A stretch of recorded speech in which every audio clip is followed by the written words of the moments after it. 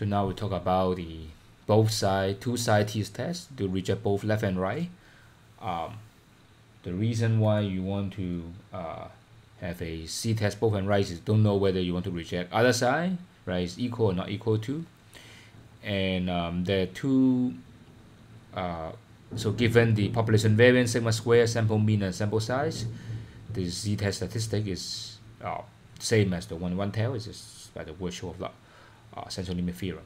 So here is we have critical value or p-value. So first, based on the significance level 1 minus alpha, find 1 minus z over alpha over 2.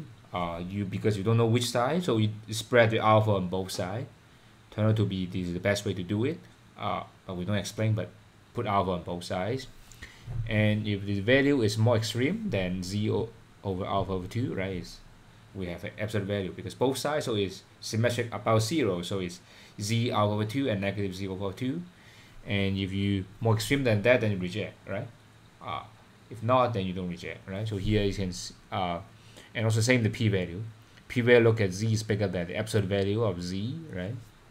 How extreme more than that both sides, absolute value, because the symmetric are around 0, so that's why that is easiest. And you reject if the p-value less than alpha. So that's what you do. It's 5%, 1.95, and they look at the both side.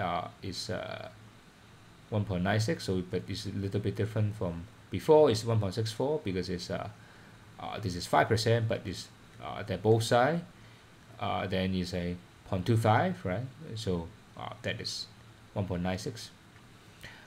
Look at the question. Standard deviation is 4. Random sample with size 64 and sample mean is 3. Mu is 4. Mu less than 4. Test statistics. Here we have z is 3 minus 4 over 4 over root 64 is less than negative 2. So this is something we know. And C table 0.025 is negative is 1.9, so we have seen in this graph already. Okay, you reject in the red region but not in the blue region. And negative 2 is less than 1.96, right? So you can see it's here, right? So then we reject H now. Alternatively,